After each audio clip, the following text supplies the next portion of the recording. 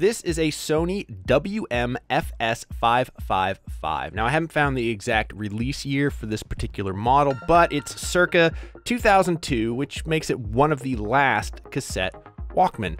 The last cassette Walkman, by the way, was the WM-FX290W, released in 2004, at least according to Wikipedia. Anyway, by 2002, having a cassette player Walkman was pretty uncool. Almost everyone had moved on to portable CD players ages before some people had switched to minidisc players. The iPod had been on the market since October 2001. For being a device that was essentially gifted to people by well-meaning but uninformed grandmas, it's pretty sharp for its era.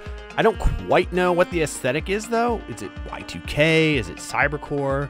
It has auto reverse, and the playback direction can be toggled with a switch on the top, along with the standard fast-forward, play, reverse, and stop buttons. You can cycle through various menu options in the LCD for Mega Bass, which everyone always just left turned on, tape type, and an option to limit the volume so you wouldn't go deaf. Only huge nerds would have used that option. It also has an FM tuner, weather radio, and weirdly could tune television station audio as well.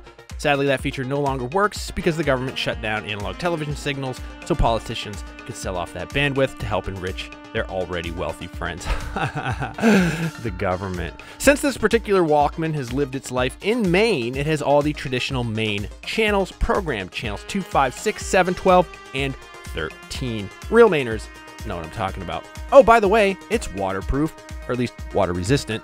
The WM-FS555 runs off a single AA battery, and Sony claimed 32 hours of life before it needed a new one. Now, I haven't actually tested it out because I only just got it from my brother's secret stash of rescued tech. It sounds pretty okay, actually, although I do have to pull the headphone jack back just ever so slightly to get it to make a good contact. And I'm guessing here, but I think the original headphones had a ring of silicone to keep the water out, and that gap was accounted for in the design. Or maybe my headphones just suck. Anyway, that's one of the many cassette players that I have in my collection.